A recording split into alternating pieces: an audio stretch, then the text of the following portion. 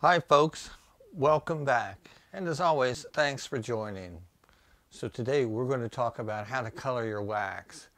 And as you can see, I've been busy and I've taken some soy wax that I have on hand and I've played around a little bit and ended up coloring some wax, but then I went farther and I made a couple of candles. Now this candle here, I used a layering technique and I made a landscape pattern similar to what you would see in sand art and with undulating patterns. And I'm going to show you how to make that today. Now I also went ahead and I made an embed here. This is a wax insert that you can put in your candles, and I'm going to show you how to make all of that. But first, you're going to have to let me yammer on a bit about what color is, talk about the dyes, how to troubleshoot problems that you may be experiencing. We're going to discuss visual appeal, which is very important as a candle maker in getting the customer to pick up your candle. And I'm going to share some tips and tricks. And then at the end, I'm going to show you how I made these. All right, a lot to cover, so let's get started.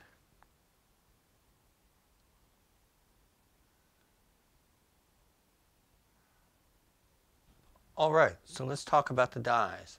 Now, the dyes formulated for candles are typically a pigment. It's a powder, and it has been put into a carrier that helps it disperse into the wax.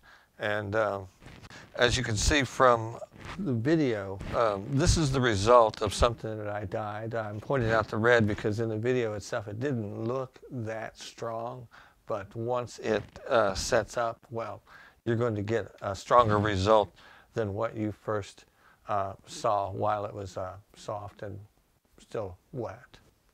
Now just a couple of notes on the pigment dyes that we're going to use in our wax. Pigment, it's not really well suited for capillary flow. It's a pigment. It's a granular, albeit very small, but it can, if you use a lot, plug up your wick. Now, traditionally, in my experience, colors that are hard to select a wick for are the reds, the greens, and the blacks if they're very strong colors. So now the next point is you want your color to make sense to the scent of your candle. And this is the visual appeal. They have to match to the brain. What that means, you don't want to make a purple candle and scent it with an apple scent. It just doesn't make sense to the brain. Purple is grape, red is apple. These are traditional. People understand that and they can expect that. So make sure that your colors visually identify with your candle scent. Okay, and now a couple of the tricks. Well, I make plugs whenever possible, and that speeds up the candle making process. It avoids a lot of pitfalls that you'll find along the way. It reduces the chances of shrinkage because what you add over is a smaller volume. You can save yourself a little money on scent by not scenting the plug. You can save yourself a little money by not coloring your plug as well. Okay, so enough with the techie stuff. Let's go on to having some fun, and I'm going to move the camera over and we're going to make this stuff. Alrighty. All right, so now for the all-important let's have fun segment of the video. And I'm going to color some wax and we're going to make some sand art candles. And what I have laid out here are some of the things that I'm going to be using. Now, of course, I'm melting my wax in a double boiler, and I have a small double boiler set up here for making small amounts of colored wax. I've got some glass containers. I've got some stainless steel rings. Now I use these for many things, basically the same purpose though, and that is to pour stuff in there, pull off the ring, and then of course my little disc I can cut into any shape that I like. And a template for cutting additional shapes as a guide, a ruler, and of course the all-important X-Acto knife. Now, while we're doing this, of course, I'm going to go ahead and make our color chart, and I'm going to pick the color red. And what I have here is a little piece of paper that I use as sort of like a guide or a legend that I can refer to from time to time. And I'll show you how to go up in your darknesses. Now, this is a trick that I'm going to use while I'm making my sand art candles, so I'm going to explain that when the time comes. Okay, so let's get started by moving the camera overhead so you can see what I'm doing. All right.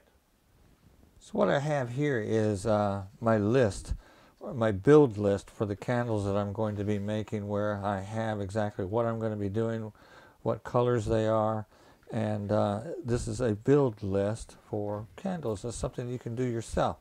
Now, while I am working on my very first color, the red, to pour into this ring to cut to make inserts for my candle, what I'm going to do is I'm also going to take the opportunity, while I have melted wax and dyes, everything in my hand, to develop my color chart legend that I can tuck away and refer to whenever I need. Some of the information that I'm going to be recording, of course, is the color, it's a dye, what company I bought it from, the date I purchased, and the same thing for the wax, what kind of wax it is, the company, date of purchase, and then a little chart right here where I'm going to put little drops of the colored wax once I have it. 0 is for no dye, and 1 will be, because this is a powdered pigment, I'm going to use a little toothpick and meter it like that, where this will be 1 dip into the dye and subsequent identical dips along the way, and develop the colors here and tuck it away.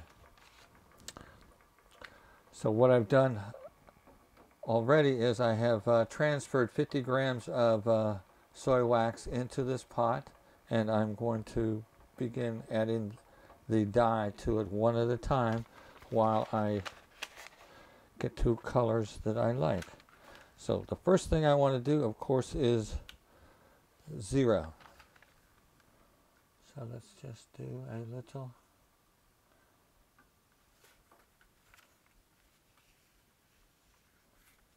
drop of 0 here. Okay. That will become part of the legend. And now I'm going to scoop up just a little bit of dye here.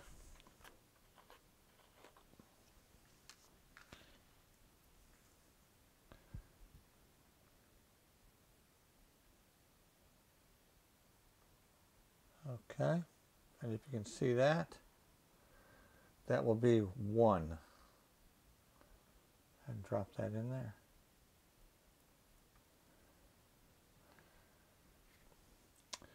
And for each subsequent drop, I'm going to put on here. When I get to a color that I like, of course, I'm going to pour myself a little disc so I can start making some art. Well, it looks like 8 scoops with the toothpick into the dye is right where I want to be for my color right there. So I'm going to pour here into my little discs, and I have this as a reference from now on. So it was worth taking the time to develop the color chart as we go along here. So just pour a little bit out. And I'm pouring straight onto a Teflon sheet.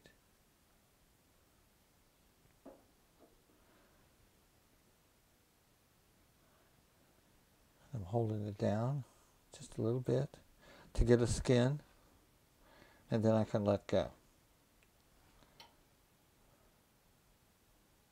And now for the green. And as I go along, of course, I will continue to build my color chart for green. Now, if you wanted to, you could put this entire bottle here, this is a measured portion here, into a pound of wax. And what you would end up with is a 3% concentration in a pound of wax. I don't want to do that because I mix in very small batches. And from time to time, I may change the wax. And 2 scoops seems to be plenty for the green.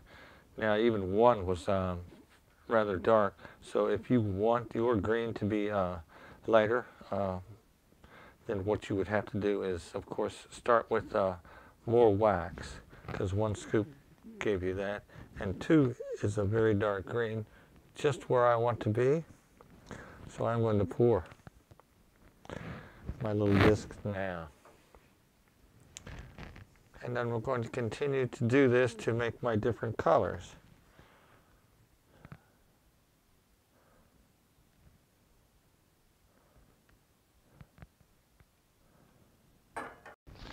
For this I wanted to make gold, so I've mixed a custom color here. I've used 3 scoops of the yellow and 1 scoop of the red to make gold. So that's plain yellow, and then we add a little bit of red to get gold. And it's ready to pour now. Alright, so now I've made my basic colors, and I have my legends that I can refer to make them again. I'm going to set those aside. Now with the red and the gold, I'm going to cut my little wax inserts, and with the blue and the green, I'm going to cut other inserts, but I'm going to take a little bit of this to make a seafoam green, and with this I'm going to make a little bit, take a little bit and make a sky blue as well.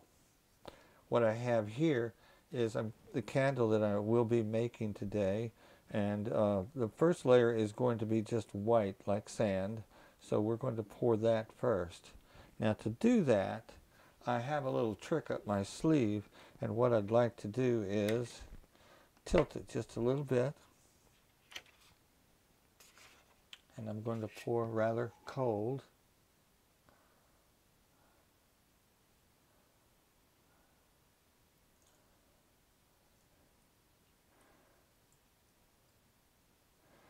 And this is a by eye, because what we're doing is creating art, so it's up to you how much to pour in. But what I'm going to do is pour to right about there and stop.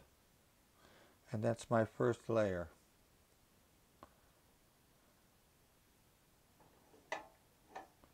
While I'm waiting for that to firm up, I'm going to go ahead and make my sky blue.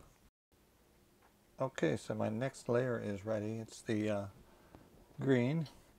And before I do that, though, I'm going to make a little pattern in the wax, and I am going to turn it this way so that you can see.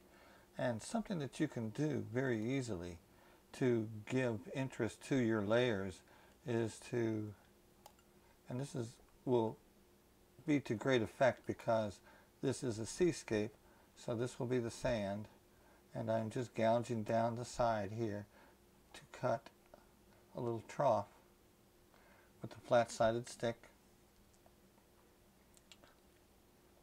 And I'm going to clean that up a little bit, but you will see it show up very nicely once I pour the next layer that I have ready here. And now we're ready for a little bit of the green. I'm pouring just a little bit in there, and you'll see why in a little bit.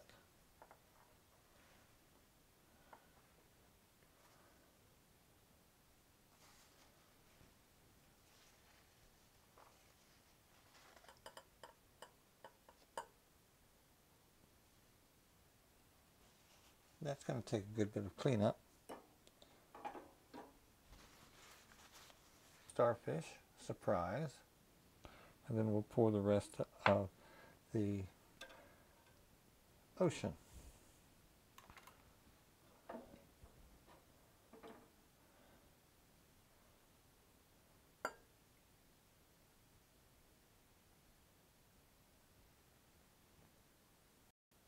And before it sets up, we're going to add us a little fish to go for a swim.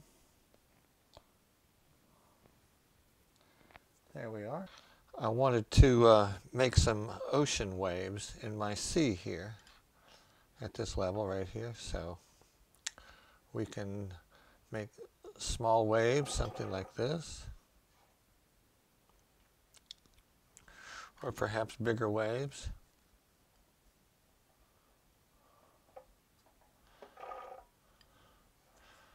And we can also make really big waves. So that's what I'm going to do before I pour my sky.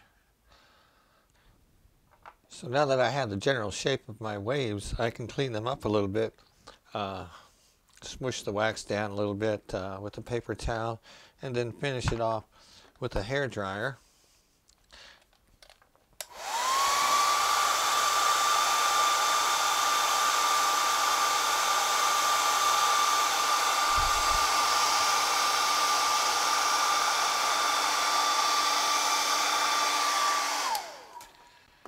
Just enough to smooth it down a little bit. You don't want to melt too much because it will just fill up what you just took out.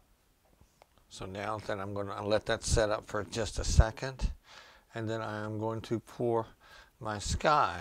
And I'm going to pour it in several different layers because what I'm going to do is, of course, put in some clouds. So let's pour this. And we'll wait a little bit and add some clouds. Something like this in a few minutes.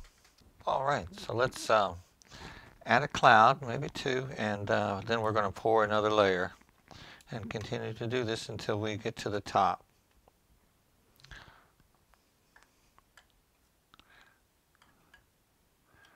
There we are. There's one cloud.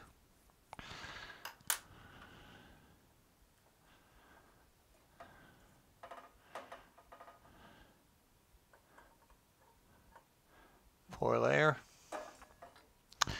Wait for it to firm up and repeat until we've finished the candle. All right, so I've added the clouds, and I'm going to let this cool now. This is our seaside candle. And while I was making this, I was also making another kind of a candle, and I want to show you what I've done here is I've made some wax figures, and I have stuck them with a little bit of heat to the sides of the glass so that we're going to use our wax embeds like this. And for this one, I'm simply going to pour plain white wax. And I'm going to pour slowly and a little bit at a time because I don't want my appliques to come loose from the sides of the jar while the wax is cooling. So I'm going to pour this just a little bit in stages as well. All right, so there we have it, color, and how to use it to great effect to draw your customer in, because it is the first sensory perception that your customer will have to your product. All right, now, if this has been helpful, well, there's a little green ball that's going to pop up, and you can click that and go to my main channel, and from there you can see other videos related to candle making, and I hope they've been helpful. And while you're there, I have other subjects as well, arts and crafts, to name one more. Thank you, and have a great day. Bye-bye.